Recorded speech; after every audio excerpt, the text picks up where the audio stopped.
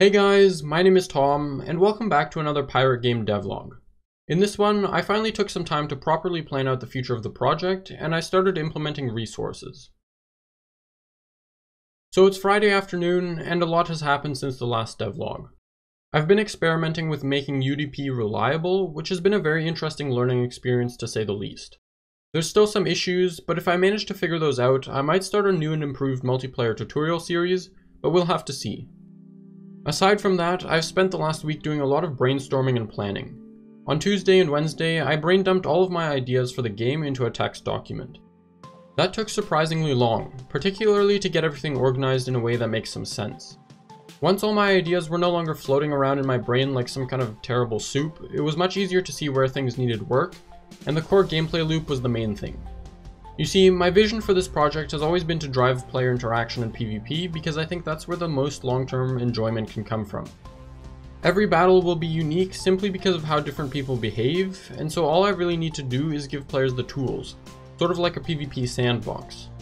That takes very little work and development time and provides potentially unlimited hours of playtime compared to something like story-driven quests, which take a long time to develop but provide limited entertainment. As a solo dev, I need to focus on things that provide more long-term stuff to do, at least for now. The issue is that PvP alone isn't really a game, it's more of a battle simulator, unless there's a reason to fight other players. Now in a pirate game, the logical reason to fight others is to steal their loot, and so the question becomes, what do you do with loot? Because what's the point of stealing stuff from others if you can't do anything with the stolen goods? In many games, loot is typically used to progress by making your character stronger or unlocking new and better weapons, but I want to steer clear of that. Ideally, I'd like combat to be a level playing field, at least in terms of gameplay mechanics, for several reasons. First, if players can upgrade gear and become permanently stronger, I would need to put matchmaking systems in place to avoid new players being absolutely stomped by veterans. Not only is this extra work for me, but I also have no idea how many people will eventually play this, and if there aren't enough players of a certain level to match together, that's a big problem.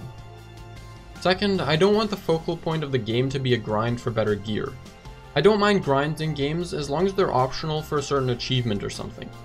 I really don't like games where the main gameplay loop consists of grinding out better gear to feel like you're becoming stronger, only to then reach a new area where you're again underdeveloped compared to everyone else. It's easy to get hooked on those games because getting upgrades and reaching the point where you're able to destroy monsters or players that you really had trouble with before is very satisfying in the moment. However, it has much more to do with how much time you've spent playing than any sort of skill on your part, and afterwards I always wonder what the point was in spending all that time grinding. And third, I want the deciding factor in combat scenarios to be based on how good you are at using your head, your surroundings, and the tools at your disposal, and not how much stronger your gear is. Plus, playing with friends will be a core aspect of this game, and if there's a major power imbalance between players in the same crew, it'll pose problems for matchmaking, but it's also less fun.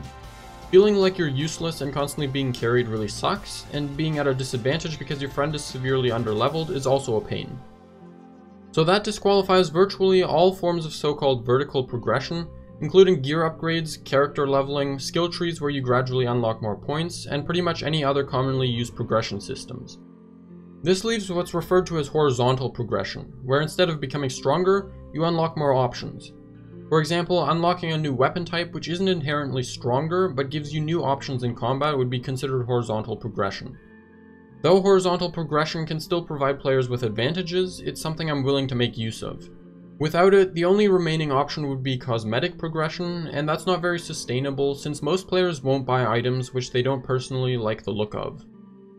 Coming back to the issue of what loot is used for, there's very limited options to choose from if I rule out vertical progression, and that's something that has been very much on my mind the last few days.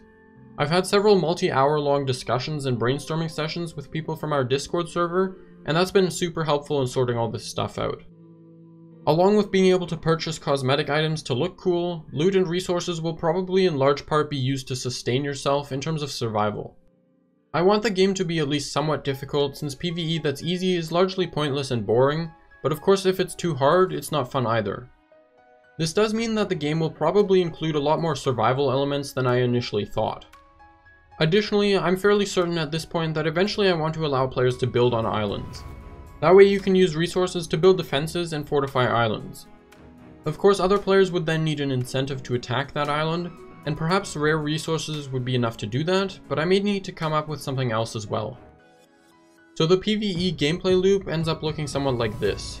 You gather resources, you use those resources to defend yourself and survive, or you trade them for money which you can use to unlock new weapon types and cosmetics. The PvP can come in at pretty much any point in that cycle. Now, you might think that this is an overly simplistic gameplay loop, but keep in mind that I'll probably flesh it out and add to it as I go along. Also, the main purpose of the PvE side of things is to drive player interaction, whether it's players helping each other out or battling to the death. Personally, all my most memorable experiences with games have come out of interaction with other players, whether it was pulling off insane plays against someone else or collaborating to beat a level or build something cool. This is what I want to focus on and encourage as much as possible instead of the endless grinds that so many other games already offer. I'm really curious if anyone has had really memorable moments like this where other players weren't involved, and if so, how those situations came about, so let me know in the comments. Also, any ideas and suggestions regarding the gameplay loop, progression, or purposes for loot and resources would be greatly appreciated, so feel free to leave those down below as well. Anyways, that's a lot of talk about ideas and theory stuff, so let's move on to some actual progress I've made.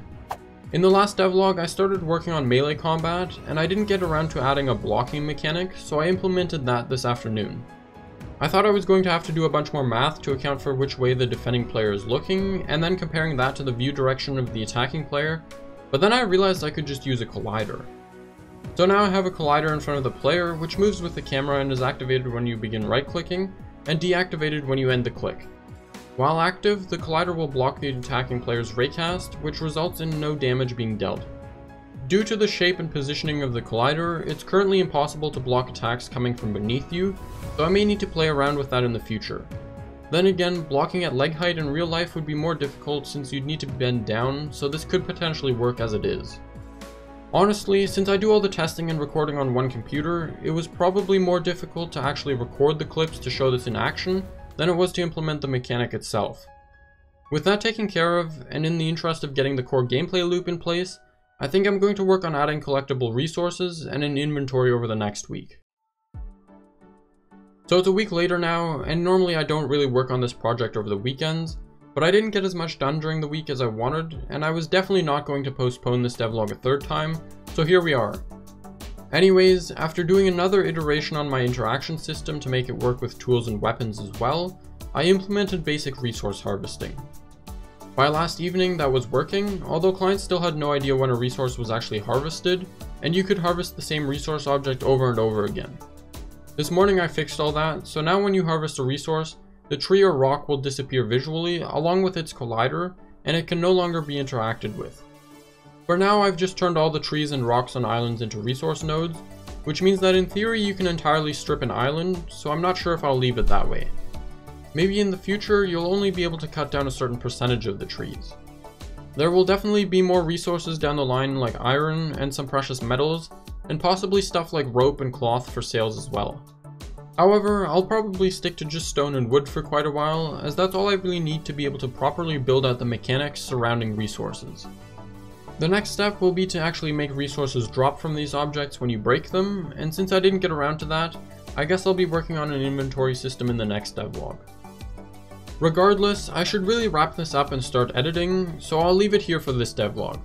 If you enjoyed it, please make sure to destroy the like button, and remember to let me know what you think about all the gameplay loop and progression stuff I talked about earlier. Also, consider subscribing and hitting the notification bell to ensure you don't miss the next one. With that said, thank you so much for watching, I really appreciate it, and I'll see you again next time.